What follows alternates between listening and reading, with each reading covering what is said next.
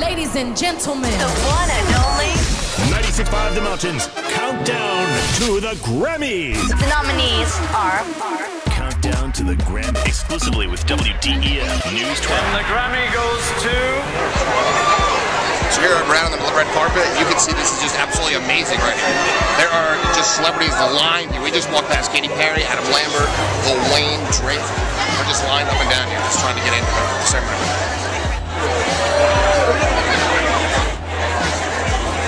We're live on the red carpet.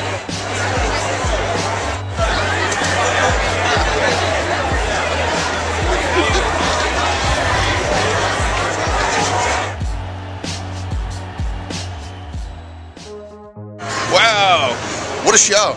We were directly outside the Staples Center, and it was incredible. Lady Gaga got totally shut out. I think her diamond-studded chicken suit is probably one of the reasons why. Big winner, Beyonce, 2 awards. Album of the Year, Taylor Swift. She was so happy and cheerful. Her family's going to be telling that story for years, how she won the award tonight. Yawn. Basically, the biggest bore of the night, unfortunately, was Taylor Swift and Stevie Nicks. They couldn't find anybody better besides Stevie Nicks to perform with her. Zach Brown kind of boring, and me personally, didn't like Dave Matthews, but I love the Drake, Eminem, and Lil Wayne. That's my take. Brad, what do you have to say about the Grammy? I'm just gonna sit here and look dreamy. And cut. Thanks. Here's what I thought was the most interesting thing about the Grammys is it's a TV show at the end of the day, right? All right, Sean? Absolutely. So when they go to commercial break, it's complete pandemonium for the better part of 5 minutes, right? And you get to see everybody interacting with each other. You see, like, the Taylor Swift and Rihanna, they were best friends. All they did was chit-chat all night, right? And you see Lady Gaga walk in.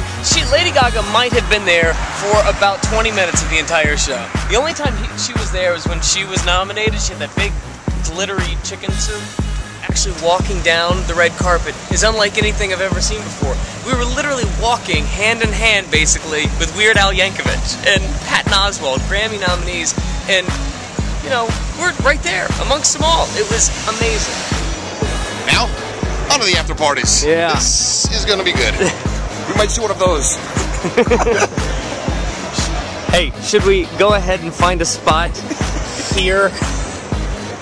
Should we just get in now? Hey, it's your boy Stokes with your man Sean Stewart, one of the tightest DJs in the South, baby. Even though he's from the North, we love him anyway, because he makes them shake their grits and make gravy down in Chattanooga. Take your DOD the mountain, baby. We're heading to the party on Hollywood, what is it? Hollywood and Argyle. We're going to the EMI party right now. Do this. I just got an invite to the Kings of Leon. My boys from Nashville are throwing a very, very private thing later tonight, so we're going to try and make it over there too. But all my peeps in Chattanooga, hey, Sean told me that y'all were voting for Gravy. I really appreciate it. The mountain, baby, rockin' in LA.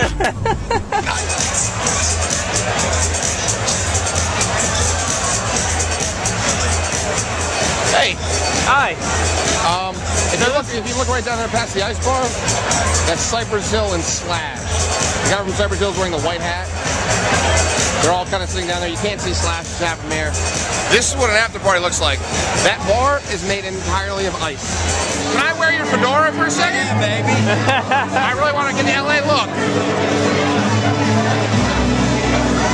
I think I got it, right?